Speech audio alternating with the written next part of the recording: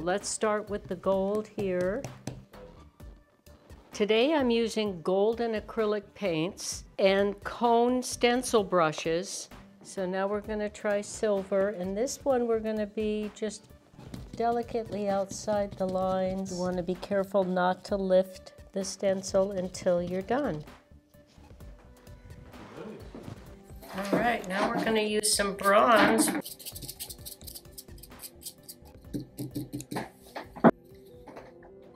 I give myself permission when creating to have fun and try different things.